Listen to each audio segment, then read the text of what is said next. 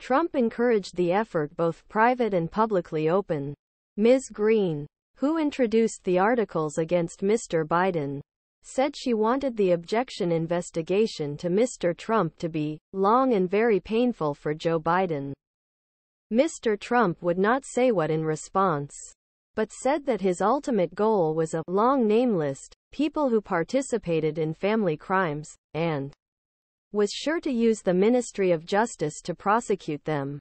Mr. Biden's son Hunter, although he is expected accused of guns against him and who could blame the tax returns by a special lawyer who could blame on a timely file, Republicans did not show that Mr. Biden committed any crime in order to benefit their interests.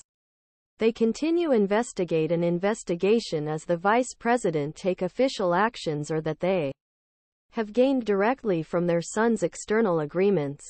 Mr. Trump also spoke with Representative of New York, Elise Stefanik from New York, who ranked third last month, according a person who was familiar with conversations that were not authorized to argue openly. Public. He gave information about investigation strategy.